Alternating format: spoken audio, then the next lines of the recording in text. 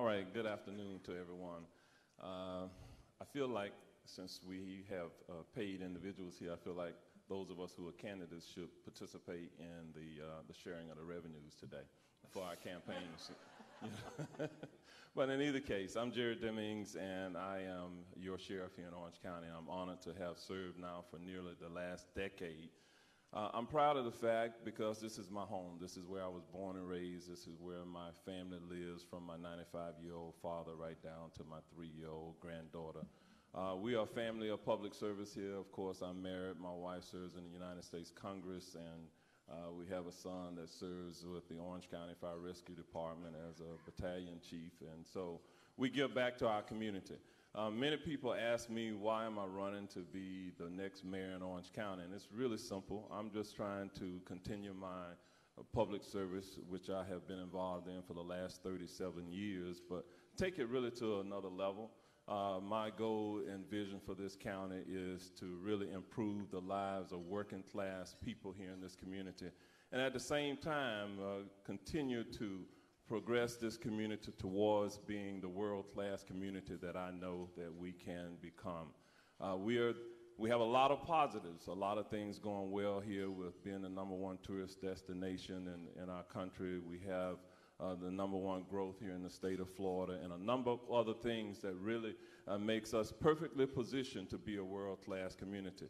I just simply want to be a part of it, and I can't do that without getting the assistance and the vote of the majority of the electorate here in Orange County. So I look forward to the discussion today. I look forward to the elections on about August the 28th. Thank you very much. Thank you, Sheriff. Commissioner Clark.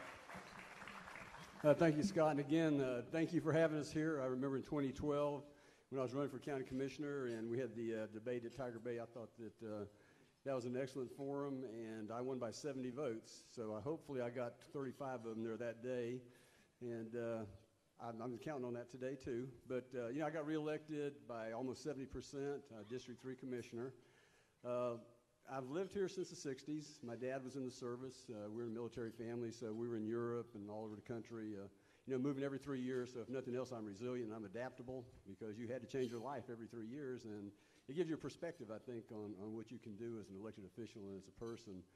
I have a degree in marine biology from the University of West Florida, a degree from Florida State, master's degree in public health and education, a master's from Rollins in management. I was a medical service corps officer in the Florida Air National Guard for a number of years. So, of course, went through numerous Air Force training. So, you know, from an educational standpoint, you know, I'm poised and ready. But I think what I really want to impart, and my beautiful wife Kathy's over there. I want to make sure that everybody sees Kathy, so thank you, Kathy, for being here. But for the past 25, 30 years, what I have done is try to make lives better in Orange County. You know, I've done many, many things, from healthcare programs to the Sexual Assault Treatment Center to after-school programs to Juvenile Assessment Center to the Central Receiving Center, all targeted for issues that were brought forward, all using people in the community to come forward and help us, and all making people's lives better. As county mayor, you have the absolute perfect position to make them even better, and that's what I want to focus on. We're going to talk about transportation. We're going to talk about infrastructure.